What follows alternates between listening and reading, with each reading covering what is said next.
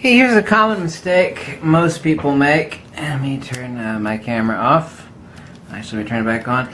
Is they've always got their lithium-ion batteries topped off, or if they're going to take a vacation, and they'll constantly be keeping them charged at 100%.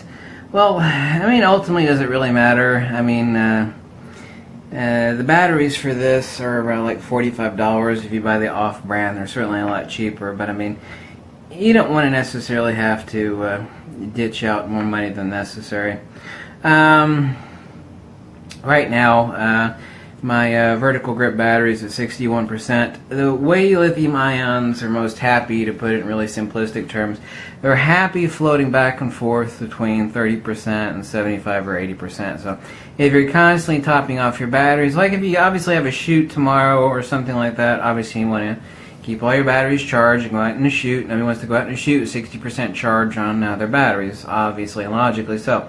But as so far as your backup camera, and if you see it at like 40% or something, oh, my backup camera, the battery is 40%, you're constantly topping it off. Lithium batteries do not like that. They like to float between roughly 30%, 75 and 80%. Used to do tech support for Apple, and I did so much deep research on lithium batteries, it's unbelievable. I talked to some of the people that were hardcore technicians on lithium batteries, and I actually developed the foolproof methodology on how to take care of lithium-ion batteries for laptops. The same thing is true as applicable for your DSLR lithium batteries.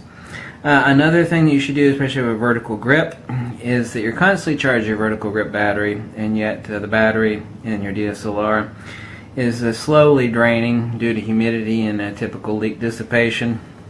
You know, upwards 90% like mine is right now, or near 100%, is that every shoot or two, depending on how often you shoot, go ahead and take off your vertical grip and swap out your DSLR battery with your vertical grip battery.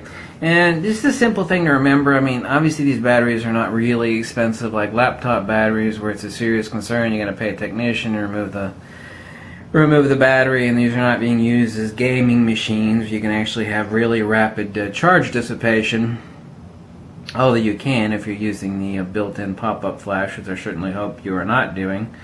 But you know, the important point is that don't always be keeping your batteries topped off unless you know you're going to be going on a shoot tomorrow, or if necessary, keep a second set that are topped off. And if you have a huge pile of batteries, which most shooters do, you know, I've got 12 or 14 of these batteries, the E750, D7100, and DA10, and you know, let them float somewhere about 50% or 40%, and that's where they're actually most happy and will have the greatest longevity.